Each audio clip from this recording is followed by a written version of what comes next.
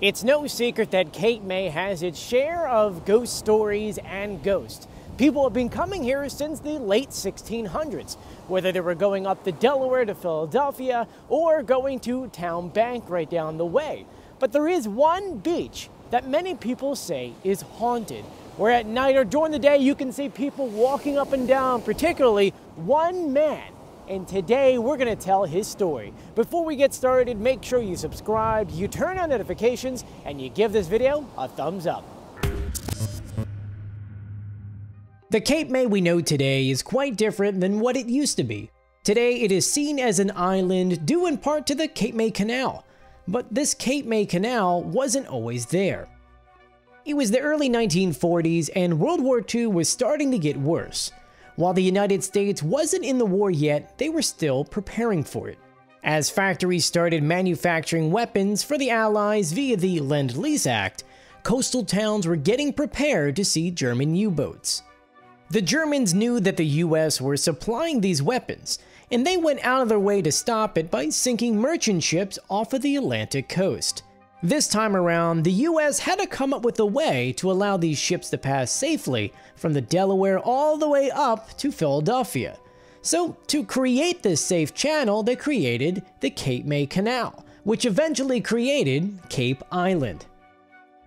This meant that any property that was standing in the way of the proposed canal had to be destroyed. One of those properties was half of today's Higbee's Beach. Prior to the 1940s, this was a tent village. Folks would drive down for the day, camp out on the beach, pack up their car, and head out. Prior to this, though, this area was rich in legend, as it was believed to be a former anchorage for pirates who would come ashore. There was another lore, though, that this beach had been haunted by a mysterious ghost who would show themselves in a foggy summer's night. While there isn't really much proof to this haunting, there is some evidence that there used to be a grave right on the beach. To understand this grave, you would need to understand who the beach was named for. Joseph Higbee was a ship pilot who would help move ships up the Delaware Bay into Philadelphia. Together with his brother Thomas, they purchased that land in 1823, which had a farm and a hotel on it. The Hermitage Hotel wasn't anything too special, but it did offer amazing views of the bay and the sunset. This hotel doesn't exist today, but if you were to look on a map, one would put the hotel right next to the Cape May Canal. Since Higbee was a ship pilot, he would spend his off time on this beach looking at the ships as they went by. For 50 years, Higbee and his brothers stood on these shores, until Higbee passed in 1872.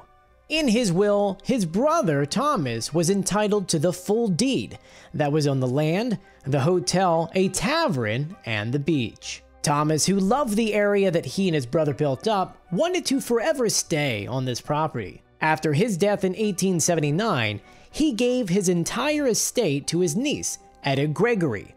While this wasn't technically his niece, she treated him with much respect after his brother died. In Higbee's will, he made one request that Gregory granted. He wanted to be buried on the property overlooking the bay and the land that he loved. Shortly after his death in 1879, a grave was dug and Higbee was buried with a large marble slab on top.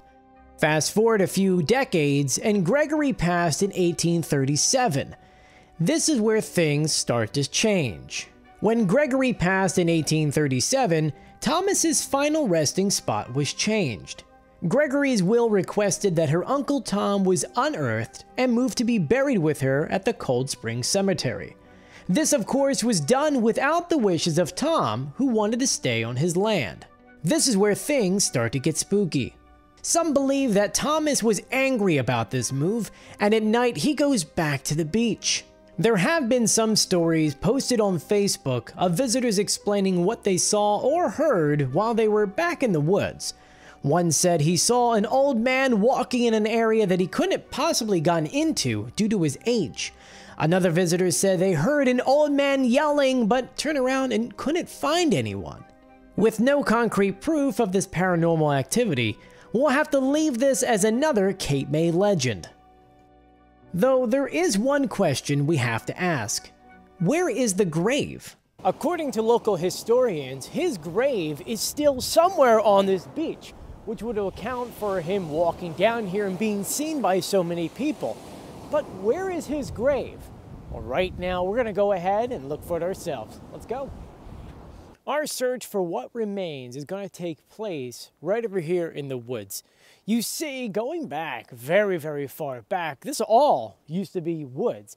Over time, of course, things changed, houses were built, there was marsh, there was landfills, so on and so forth. And so a lot of people actually don't realize there's actual woods back here, which is why people say if you're going to look for this grave, you're better off doing it in the winter time.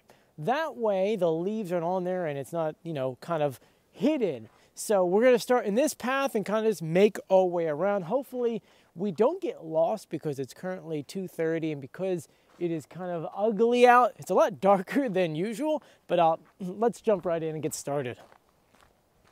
Now here's the deal. I'm not expecting to find a single thing back here. One, because you're talking about something that was built such a long time ago. I can't even believe that part of it's still standing, if it is still standing. And also because there are so many paths. This thing is not marked online. There is barely any photos of it. I think we might be the first, like maybe YouTube channel even do a video about this kind of thing. So, you know, we may be searching for a while because I really, it's all growth. You can get a good understanding of what the situation is. This is how it is throughout the entire trail. So as you're walking, you'll see some posts like this indicating the trail, but that's about it. And you're just going to keep walking and walking and walking. And because it is unmarked, you have no sense of direction. Could it be that way? Could it be that way?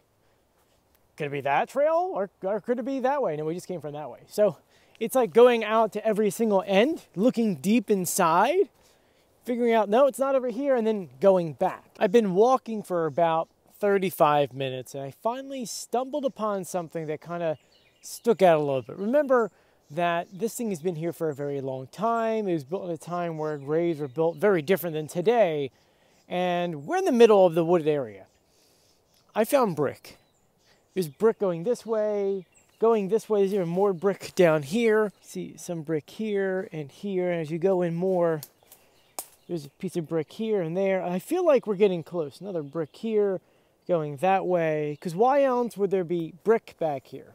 Unless it was part of that hotel or maybe something else. But I feel like we have to be getting close. It makes no sense for there to be brick back here. But looking and looking, I don't really see anything man-made. Nothing sticking out. I mean, we're kind of getting close to things, but nothing that screams there's a grave back here just yet. Not to say that this is a sign to get out of here, but it says evil is watching or awake. That's not terrifying. I don't see any evil.